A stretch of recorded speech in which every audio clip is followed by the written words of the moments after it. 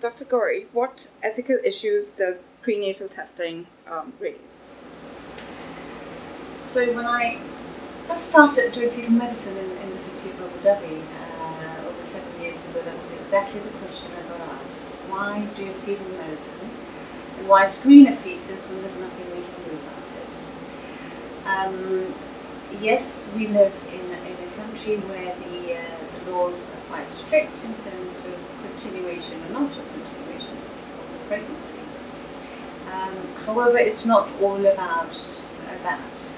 There's other aspects of care and management of fetus that may be affected with an abnormality.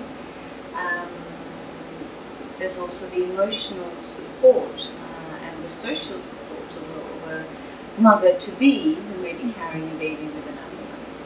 So it's not all about, the whole abortion controversy or anything of that sort. It's about managing pregnancy effectively based on that. And that's one of the ethical issues, I think. Another ethical issue is the whole concept of screening in fetal medicine.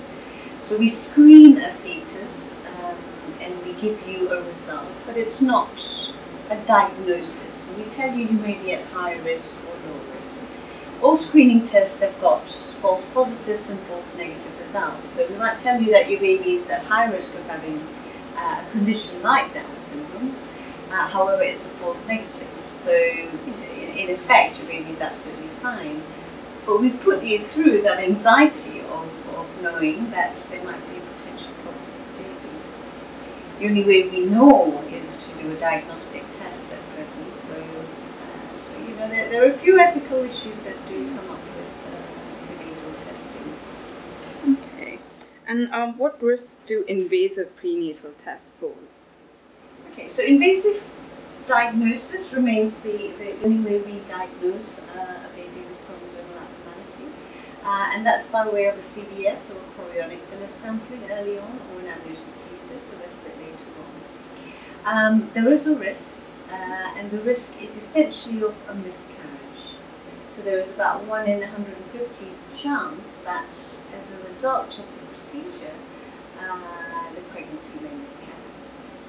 So that is an important issue to highlight, and the aim that we have is to improve our screening process as much as possible, so that we don't have to go down the line of an invasive diagnostic.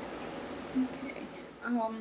When it comes to technology in non-invasive prenatal testing, where does the UAE stand when compared to the rest of the Middle East or even the West? I think, the whole cell-free DNA, non-invasive prenatal testing is a new, new introduction into the field of screening in fetal medicine. I think it is going to be and have a huge impact in the UAE and in the Middle East. And the reason is purely because of the whole issues, the cultural issues and the legal issues that come with the country. So we do not allow termination of pregnancy unless they're very, very specific cases. Women do not like to take a risk of miscarriage, particularly because they don't feel that it justifies having an invasive test just for the knowledge of knowing.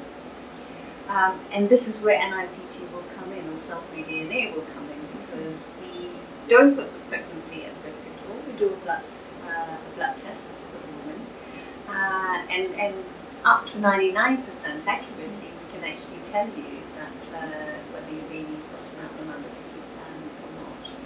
So huge potential. This country has a lot of consanguinity, so inter-family marriages, high risks of genetic disorders, advancing maternal age, women are getting older, higher prevalence of Down syndrome actually within the region. So I think NIPT will take off quite well.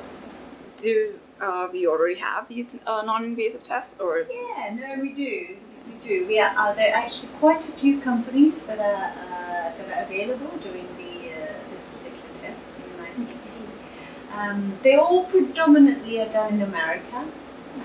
however, they come under different names and names of testing. But it is available here already, and we do them for certain high-risk cases. Now, with the cost issue, it's not something that's covered by insurance, so we choose and pick who we would offer non-invasive prenatal testing to at the moment, but I think with time, hopefully we'll get it covered under insurance. Okay. What syndromes can be screened by using non-invasive prenatal testing? Okay, so the commonest chromosomal abnormality or aneuploidy that we see is Down syndrome, which is a trisomy 21. So we're looking at the actual chromosome numbers, the extra 21 in Down syndrome. So Down syndrome is the commonest. There's also two other common chromosomal abnormalities called trisomy 18, which is Edwards syndrome, and trisomy 13, which is Fetal syndrome. There's also another XO chromosome, which is Turner syndrome. So these four are the main chromosomal aneuploidies that we see with non-invasive prenatal testing.